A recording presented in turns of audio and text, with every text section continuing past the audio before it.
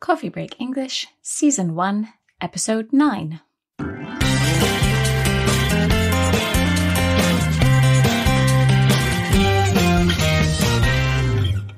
Hi everyone, and welcome back to Coffee Break English.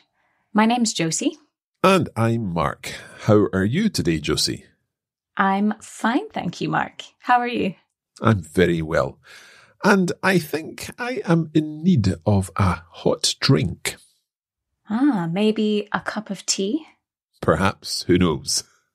That would be a good idea, because in today's episode, we're talking all about tea. Even though it's Coffee Break English, perhaps we should rename this episode and call it Tea Break English for one episode only. Yes.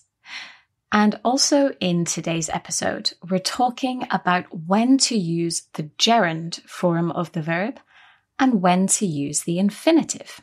Okay, let's hear from Susan, who's going to tell us about tea.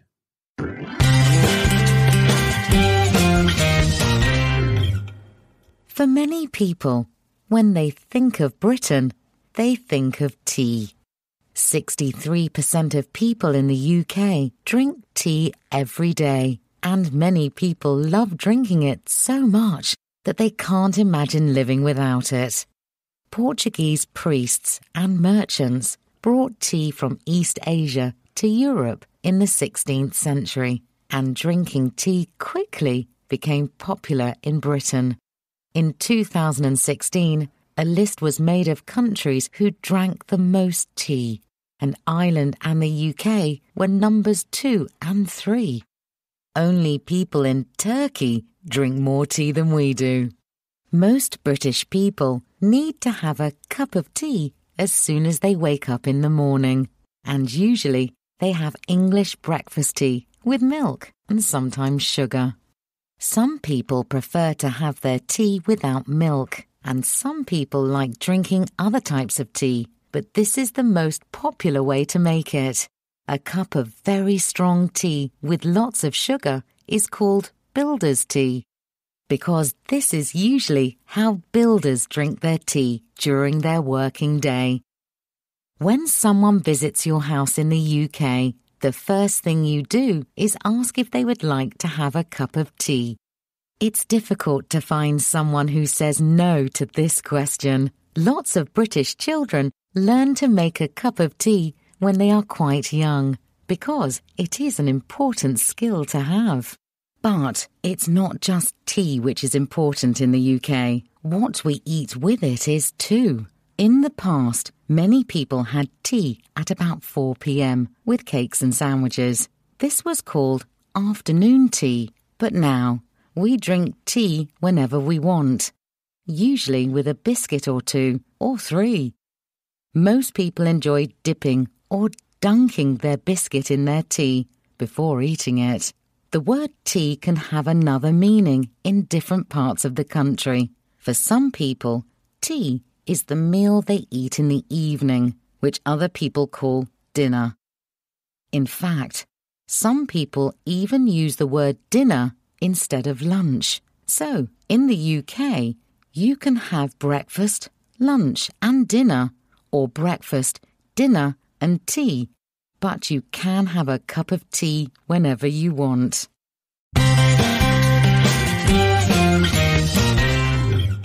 Thank you, Susan. Are you a tea drinker, Josie? I have to say, no, I don't like tea at all. Me neither. We must be quite unusual British people. Yes, I definitely prefer coffee, I have to say. Me too. Okay, let's go back through the text. For many people, when they think of Britain, they think of tea. 63% of people in the UK drink tea every day, and many people love drinking it so much that they can't imagine living without it. Yes, so quite a lot of people drink tea every day, 63%.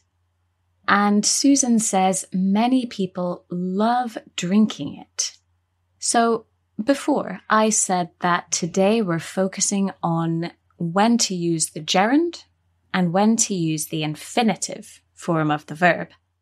Let's think about what that gerund form is. If we take the verb drink and we add ing to the end, then it becomes the gerund. So drinking. That's right. But the infinitive form of the verb, this is just the natural form of the verb with no changes, nothing added to it. So to drink is the infinitive form. Okay. In this phrase, we use drinking because in British English, after the verbs love, like, hate, and don't like, we usually use the gerund form to talk about something in general that we like or we don't like. So I like reading. I love going to the cinema. I don't like playing football. That's right, yes. And later in this sentence, we have another example of the gerund. British people love drinking tea so much that they can't imagine living without it. Now, in this case, we need to use the gerund form of living because after the verb imagine, we just have to use the gerund. It's the rule. We don't say imagine to live. Always imagine living. Okay, let's continue on. Portuguese priests and merchants brought tea from East Asia to Europe in the 16th century, and drinking tea quickly became popular in Britain. Yes, so Portuguese priests and merchants. What is a priest, Mark? A priest would be a person who performs religious duties. That's right, yes. And what about merchants? Well, a merchant is someone who sells something. We don't use this word so much now, but in the past, a merchant was someone who went to a place and bought something and sold it to someone else. They traded. Okay. So these merchants brought tea to Britain in the 16th century. In 2016, a list was made of countries who drank the most tea, and Ireland and the UK were numbers 2 and 3. Yes, so in 2016, we can say 2016 or 2016. It's a bit longer. And you'll also hear in US English in 2016 without the and. That's right. There are actually 3 options. Okay. So this list was made of countries who drank the most tea. Yes, so drank is an irregular past simple of drink. Drink, drank, drunk. Okay. Only people in Turkey drink more tea than we do. Most British people need to have a cup of tea as soon as they wake up in the morning. And usually they have English breakfast tea with milk and sometimes sugar. So most British people need to have. After the verb need, we always use this infinitive form of the verb, to have. We don't say need having with the gerund. So I need to drink a cup of tea. Josie, what's the rule about need to do something? That's a good question. For most of the verbs which we talk about today, there isn't actually a rule for if we use the gerund or the infinitive after them. This is quite annoying because there's no rule to learn. But the best way to learn about when to use the gerund or infinitive is just to notice the verbs as you see them and to learn them as you go. Don't try to learn a big list of verbs. And that's what Coffee Break English is for, to help you get more experience of English in interesting texts. Exactly. Okay, let's continue on. Some people prefer to have their tea without milk, and some people like drinking other types of tea. But this is the most popular way to make it. Yes, so some people prefer to have their tea. Mark, could we say some people prefer having their tea? Yes, we could. Some people prefer having their tea, or some people prefer to have their tea. Both work. That's right. So prefer is quite a flexible verb. We can use the gerund or the infinitive after it. A cup of very strong tea with lots of sugar is called builder's tea, because this is usually how builders drink their tea during their working day. So a cup of very strong tea, a cup of tea which you leave the tea bag in for a long time. This is called builder's tea. What's a builder, Mark? A builder is someone who builds or makes repairs on a house or a building, for example. That's right. We could also call them a construction worker, maybe. Mm-hmm. And Susan says that this is how builders usually drink their tea during their working day. I think this is a bit stereotypical. I would agree. Yes, I think not all builders drink their tea like this. We have a builder at the moment doing some work in our garden, and he doesn't drink builder's tea. He likes a peppermint tea. Oh, wow. So there we go. Builders can like other types of tea. Absolutely. Okay, let's take a quick break there, and you might want to make yourself a cup of tea.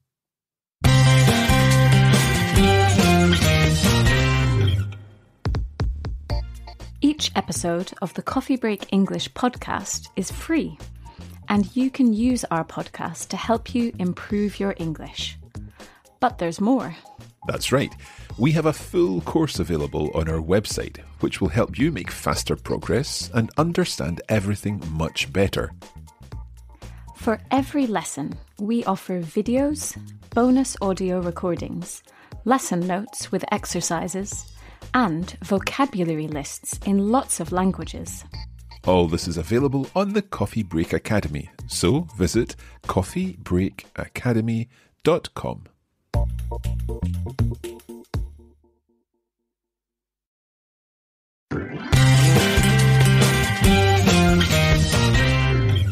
Welcome back. Today we are talking about tea. And we're also talking about when to use the gerund and when to use the infinitive form of the verb. Okay, let's continue then. When someone visits your house in the UK, the first thing you do is ask if they would like to have a cup of tea. This is definitely true, isn't it? Yeah, does it work this way in your house, Josie, because you don't like tea? Yes, in my house, I never have any tea in my cupboards, so it's a problem when people want a cup of tea in my house. My wife really likes tea, so she always has a cup of tea. We always have tea in our house. Ah, that's lucky. Okay.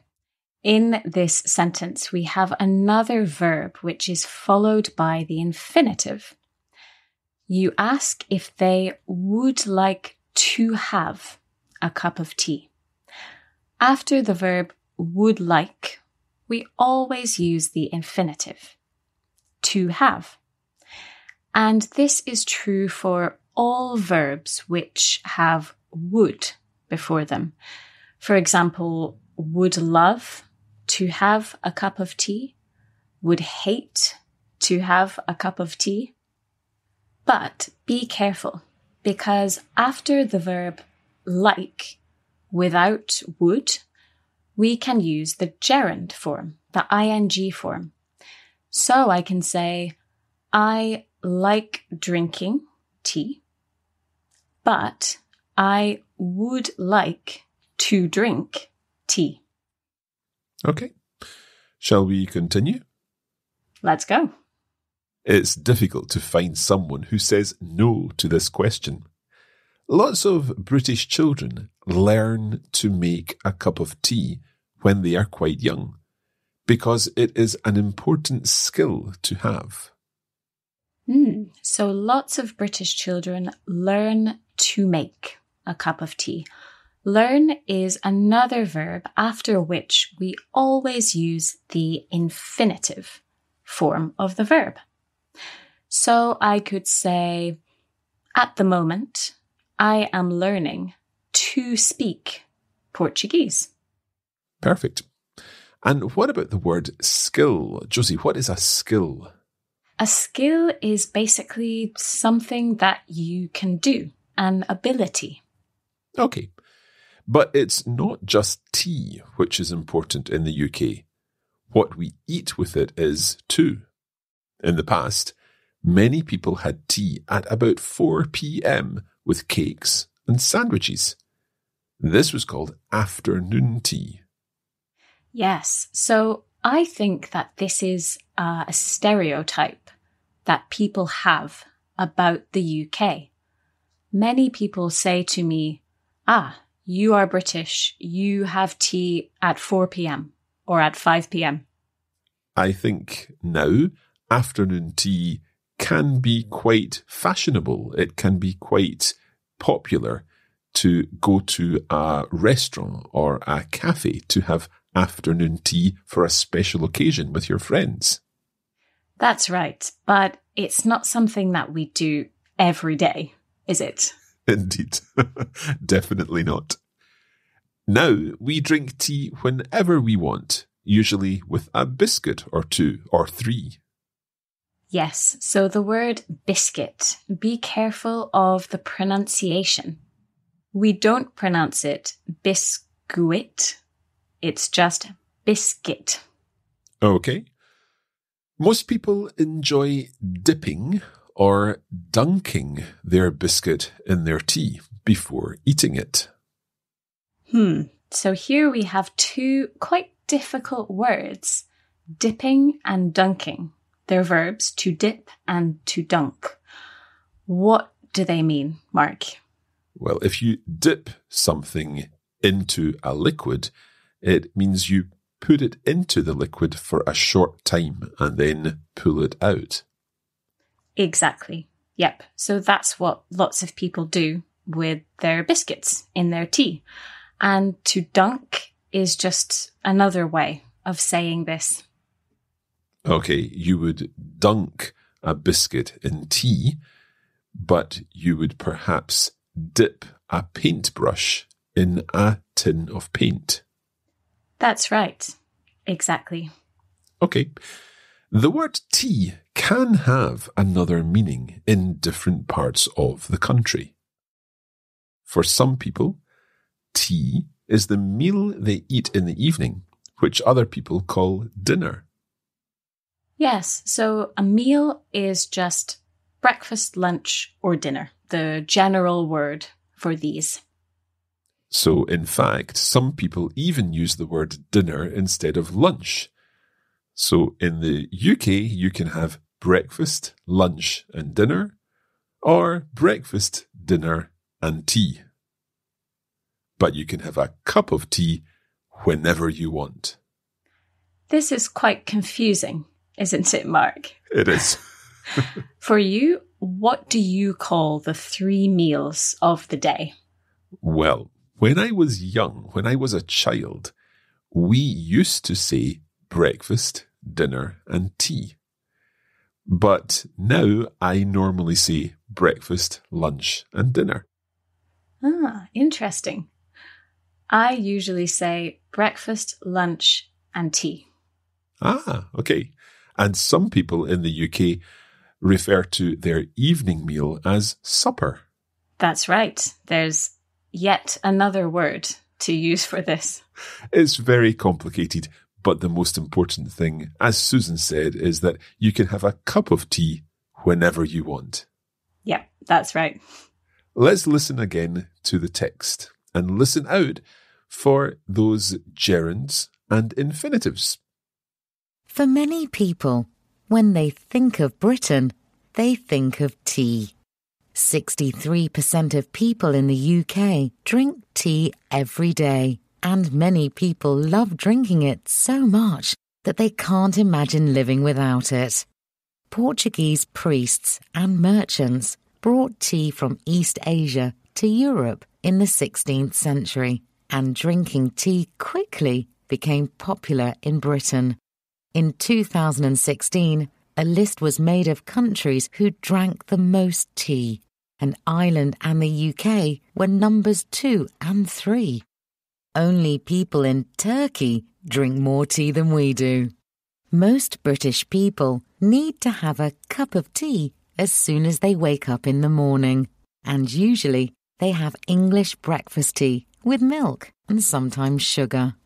Some people prefer to have their tea without milk, and some people like drinking other types of tea, but this is the most popular way to make it.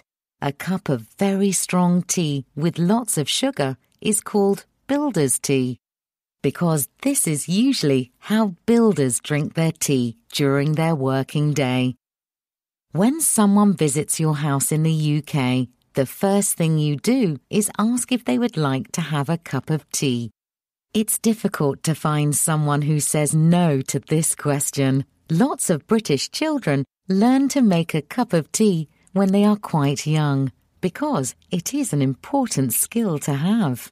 But it's not just tea which is important in the UK. What we eat with it is too. In the past, many people had tea at about 4 p.m. with cakes and sandwiches. This was called afternoon tea, but now we drink tea whenever we want, usually with a biscuit or 2 or 3. Most people enjoy dipping or dunking their biscuit in their tea before eating it. The word tea can have another meaning in different parts of the country. For some people, tea is the meal they eat in the evening, which other people call dinner. In fact, some people even use the word dinner instead of lunch. So, in the UK, you can have breakfast, lunch and dinner, or breakfast, dinner and tea, but you can have a cup of tea whenever you want.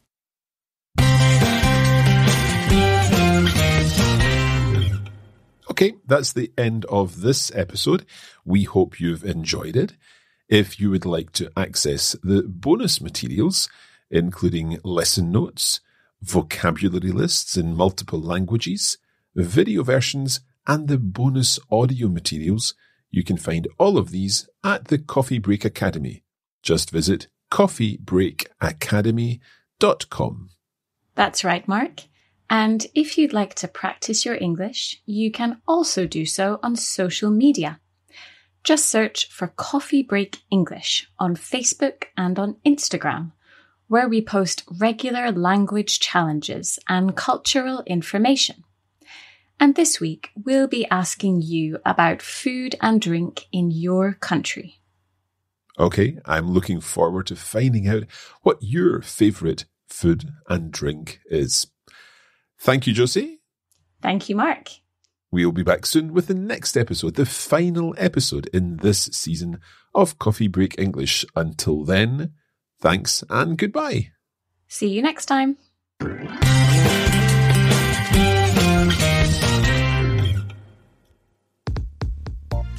You have been listening to a Coffee Break Languages production for the Radiolingua Network. Copyright 2021 Radiolingua Limited. Recording copyright 2021 Radiolingua Limited. All rights reserved.